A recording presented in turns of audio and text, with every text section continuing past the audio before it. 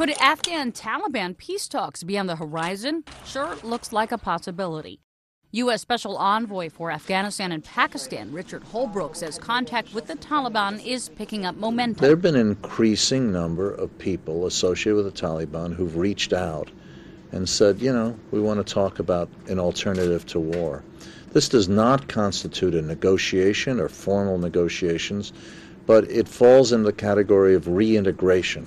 Last year, Afghan President Hamid Karzai announced the start of a program aimed at reintegrating insurgents willing to forsake violence and respect the Afghan constitution. Holbrooke says while the contact is beginning to pick up a little bit, it's going slower than he would like. But at least it's moving.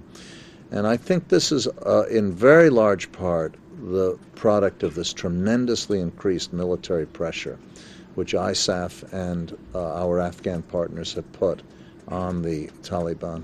So there has been some increase in this, but I can't quantify it. It's very elusive.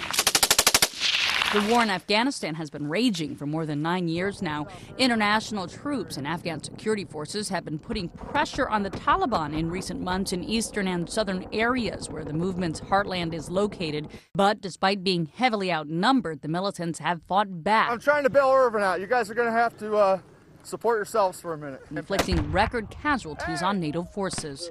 Myra Lopez, The Associated Press.